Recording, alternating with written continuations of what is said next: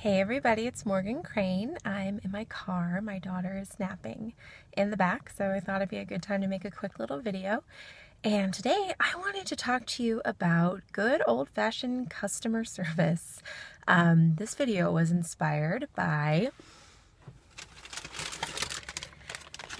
this huge bag of skincare products that I just bought, not for my face, but for my body butter and scrub and stuff that I just bought, that I had no intention of buying before I stumbled upon the kiosk that I bought it from, and it was all because of the customer service. And so this was in stark contrast to a big box store that I had just been at, where I was just waiting in line and everybody was super annoyed and nobody was being particularly helpful. And actually a woman behind me in line said they can get away with being so cheap because they have no customer service. And I was like, I never thought about that. So it got me thinking about comparisons between somewhere that you consider to be cheap and a negative experience versus a very positive experience, where you end up buying because of the experience that you had. So I'm just walking through the mall with my little daughter, and first I was offered a sample. I was like, sure, why not? And then this gentleman, invited me over and did a whole demo on my hands. And the whole time he was complimenting me and just made me feel like the most important person in the entire mall. He was complimenting my daughter. He gave her the same, hand treatment. And after 3 minutes with him making recommendations, I was like, I will buy whatever you want me to buy. I felt amazing. And especially, like, I'm pretty newly pregnant and I've just been feeling frumpy and gross, and sometimes you just feel like a mom, and it's just nice to have somebody pay attention and compliment you and then give you suggestions based on, your feedback. And so it got me thinking about how we can give that experience to our customers, whether it's in person or online.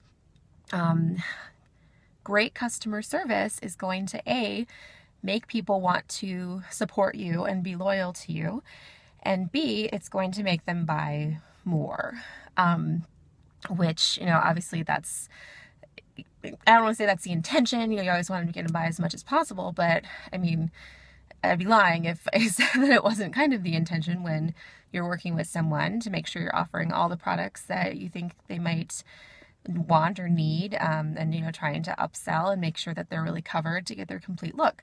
So I just think with my customers, I don't, sometimes there's people who just go to your website and buy, but I really try to have interactions with people, even if it is online, and usually it's via private message. I'll ask them, what kind of look they're going for. Are they looking to buy something to spruce up their existing makeup, for nights out? Are they looking to throw out everything that's old and just start over with a day-to-day look? And when you get that feedback, you can start suggesting colors and combinations of products to buy. So, for example, I just had a friend who invested in about $250 in makeup, and she just said, I'm ready for a change. And so she got some skincare products that we talked about, and I suggested, she had one lip stain in mind, and I suggested 2 other colors that would look really good on her, and she ended up buying another one of those colors. And I always suggest a set of 4 pigments that they can mix and match for a day look or a night look, and one of them they can use as a liner, one they could use for their brows. And just things like that, especially products that have multiple uses. So I'll say, you can, like today I'm using Infatuated right here in my crease, and I also use Infatuated to line my brows. So it's one product, but I get 2 uses out of it.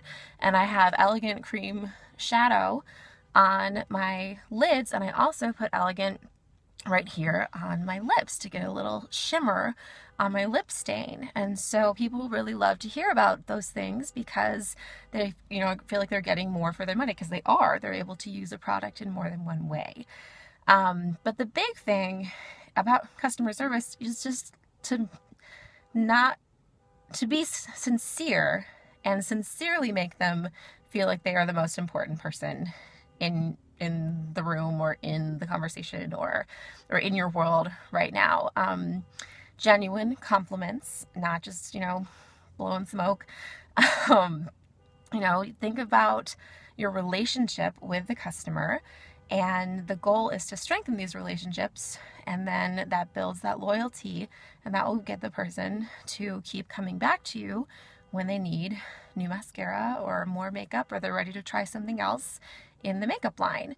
So that's kind of my tidbit for today. What are you doing in your business right now to have excellent customer service? How does follow-up play into your customer service?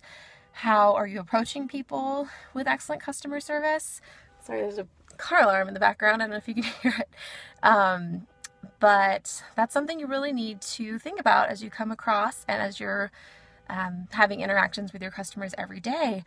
If your customer feels amazing after they are in touch with you, or after they see you in person, or after they interact with you online or on the phone, then they are going to leave the experience feeling amazing as well. So that is what we want for ourselves, and that's also what we want for our customers. So I'm super excited about my new salt scrub and body butter, and I can't wait to use it because I had that amazing experience today. So I'm not having that like buyer's remorse. Oh my gosh, it's dropped all this money. That didn't fade because it was genuine. He wasn't just being a creepy salesperson, which is something we always want to avoid. So thanks for watching, and I hope you guys all have a great day. Bye.